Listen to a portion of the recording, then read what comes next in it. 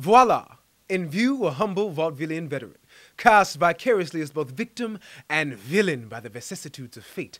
This visage is no mere veneer of vanity, but is a vestige to the vox populi, now vacant, vanished. However, this valorous visitation of a bygone vexation stands vivified, and has vowed to vanquish these venal and rulient vermin, the vanguarding, the vice, the vouchsafingly violently vicious, and vivacious violation of volition. Hey, how you doing? I'm Eversen Bevelle. I was born here in Decatur, Georgia. I still now reside here in Decatur, Georgia. I work for a government access station. I'm 24 years old. I love to entertain.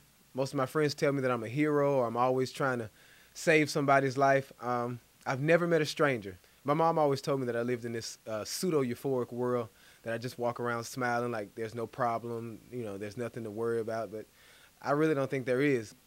I used to be a junk food rat, you know, now I'm a gym rat. I get my reps in, you know. I try to stay healthy, try to keep my body healthy. I used to be really big, used to be like 375 pounds when I graduated from high school. I knew that there was a fat organ, you know, in my body, like a little fat monster, I called it, and it was sitting on top of my stomach. So my fat monster was hungry.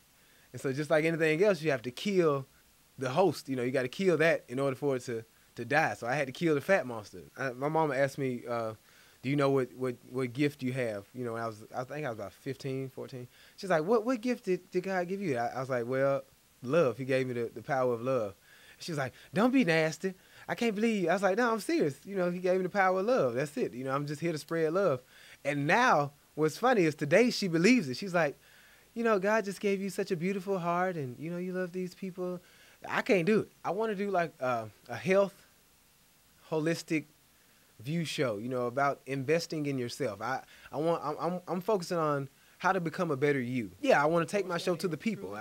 I want to, you know, it's a show for the people, because a lot of people don't do better because of their lack of exposure. And that's the thing. I want to expose them to that thing. I'm not saying that I'm an expert at exercise. I'm not saying I'm an expert at eating healthy. I'm not an expert at any of those things. I'm talking to a guy today who, you know, happens to be an expert at that subject. I'm not going to lie and act like I'm an expert. I may know something about it, and I want to expound on that information. And so by wanting to expound on the information, in turn, we get to expound on the information. We get to know more about that subject, whatever it may be. I'm very passionate about this. I love what I'm doing. I want to bring this information into people's homes. I want to touch people's hearts. I want to change the world ultimately.